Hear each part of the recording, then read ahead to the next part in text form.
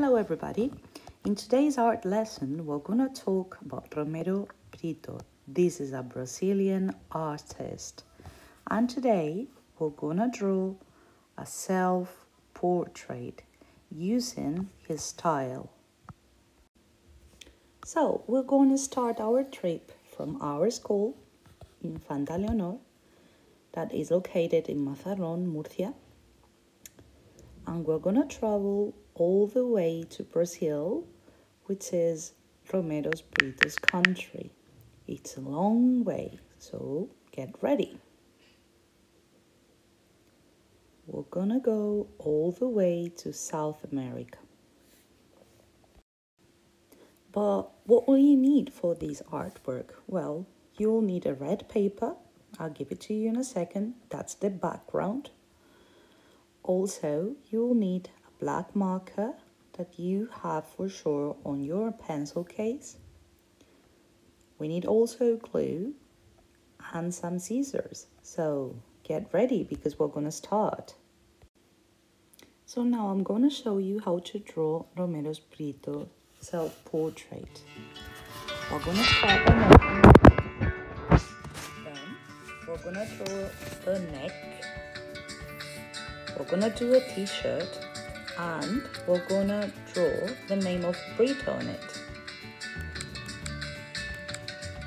This is color black. We're going to start making the ears, the nose, mouth, and eyes. We start with the hair and I'm going to draw some lines. I'm going to do another section and I'm going to complete it with some round circles. I'm going to do some stripes and I'll end by doing some lines over here.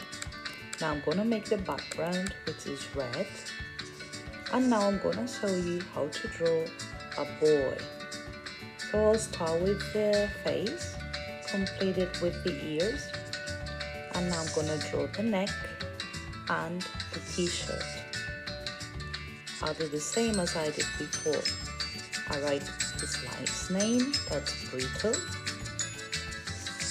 And now I'm going to complete the t-shirt, also making all the details on the face, like the nose. Now I'm going to do the mouth. Now I'm moving into the eyes. I'm going to draw the hair differently. I start by making a shape on the top of the head and I'm going to complete it. I'm going to erase that. I'll do it again. And now I'll complete both sides of the hair. I'm going to make some stripes over here, some lines, some straight lines over there. I'm going to complete this section with some circles, another stripes, and some other lines. You can do different patterns if you want to. And now I add the background. Of course, I'll do it by this video, but you can make it using the red paper I just gave you.